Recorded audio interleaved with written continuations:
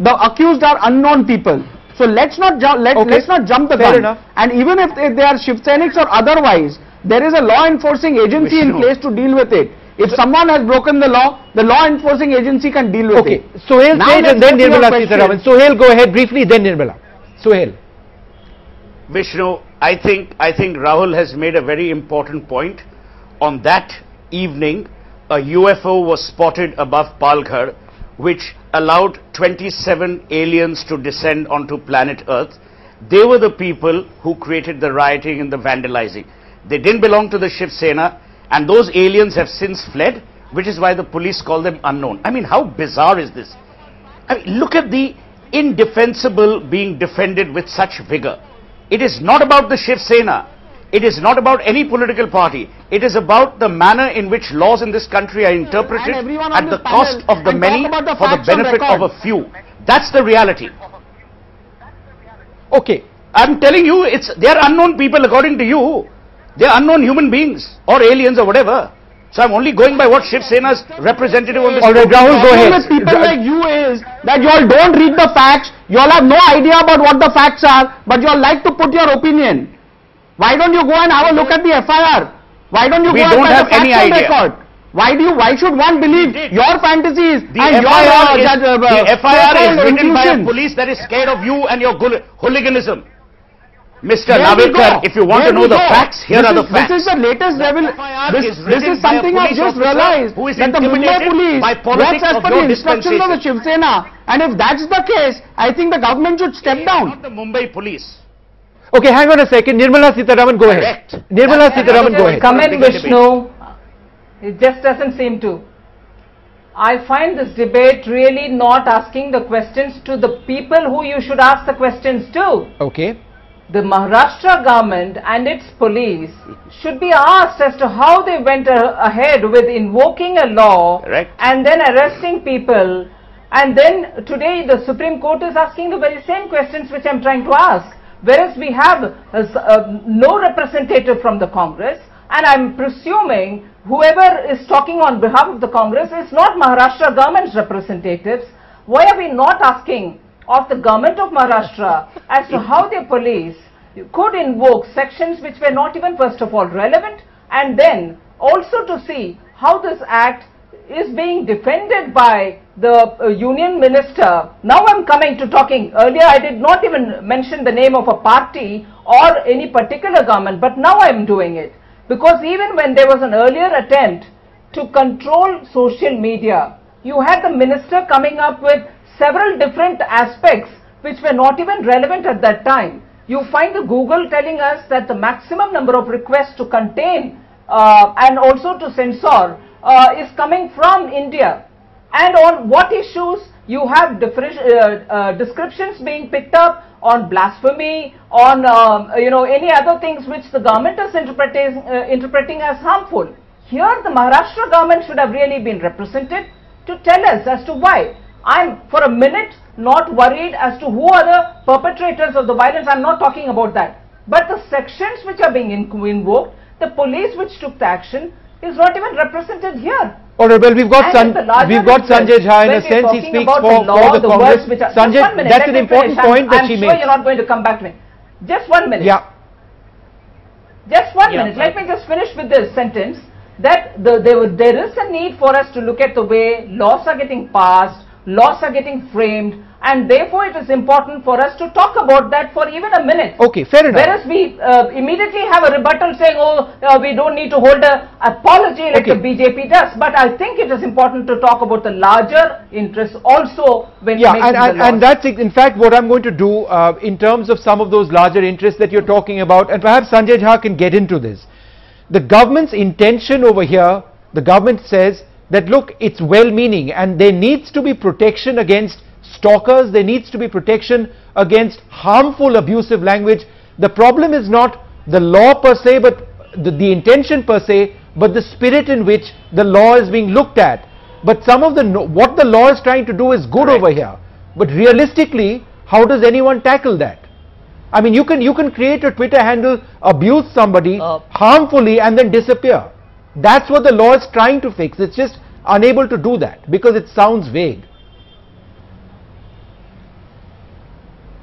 Vishnu, let me tell you, firstly, to answer the political question, all political parties were represented in the standing committee when the IT Act was passed. Now, once again, if you look at what Kapil Sibal has been repeatedly stating, and all spokespeople of the government has been saying, that he has been meeting members of the civil society. He's been talking to the media. You know, end of day, there has been a very free and frank debate. You know, there isn't, you know, what is a law after all? A law is, end of day, is a subject of interpretation, which is why he made a very critical observation and has suggested, because if you think about it in a very practical sense, an ordinary sub-inspector who perhaps doesn't even read English properly is not expected to know a complex thing about multiple acts that are prevalent in the country. Now he gets guided by whatever is told to him, even by somebody who may not be fully aware of the implications. In fact, Sanjay, it wasn't all that complex in Palghar, but so carry on. That is why it.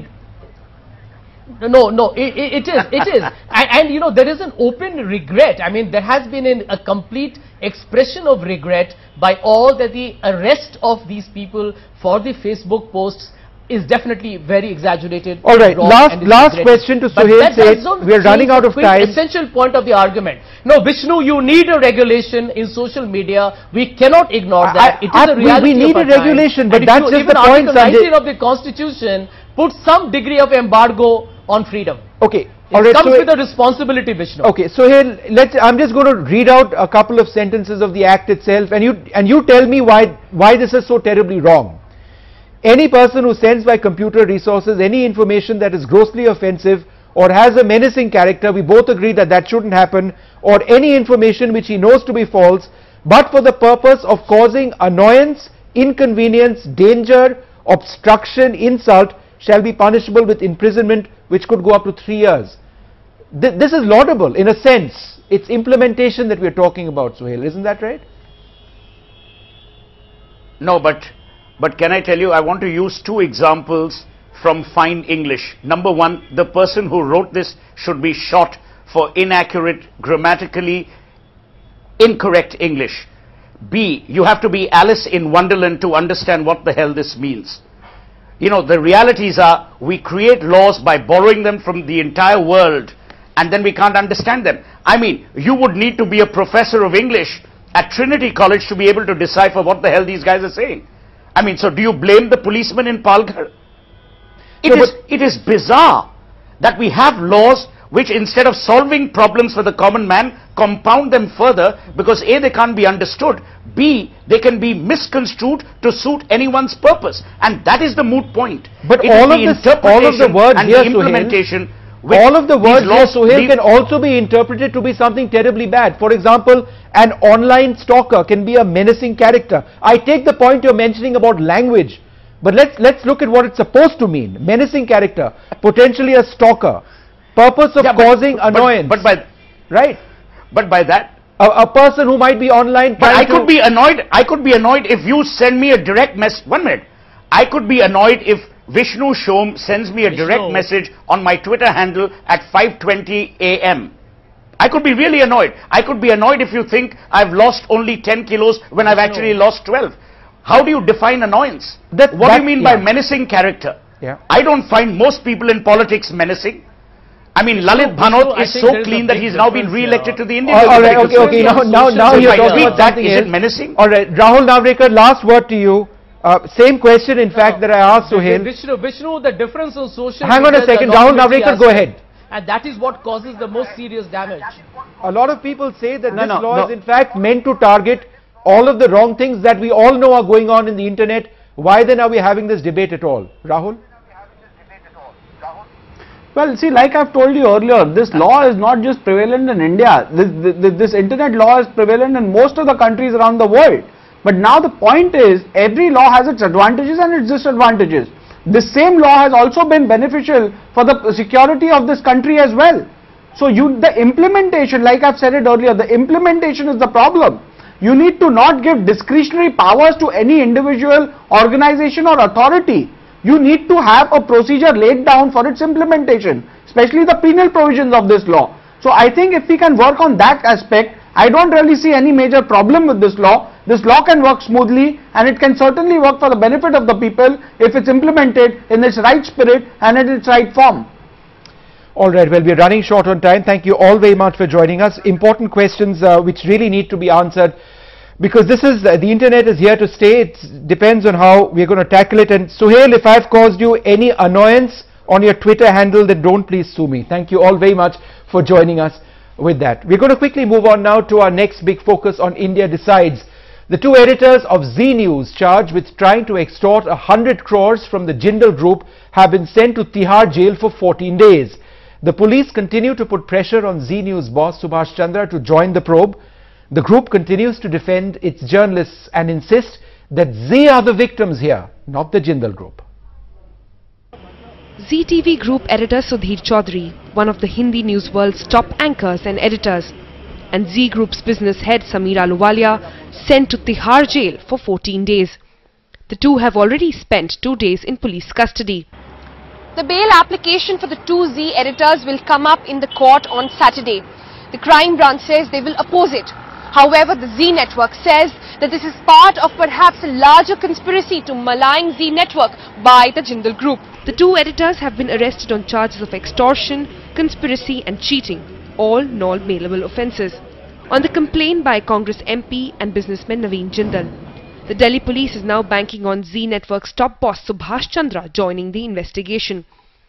Crime branch sources tell NDTV they would like to confront Chandra with the two editors on the same table in order to piece together the conspiracy and also establish the possible role of other officials.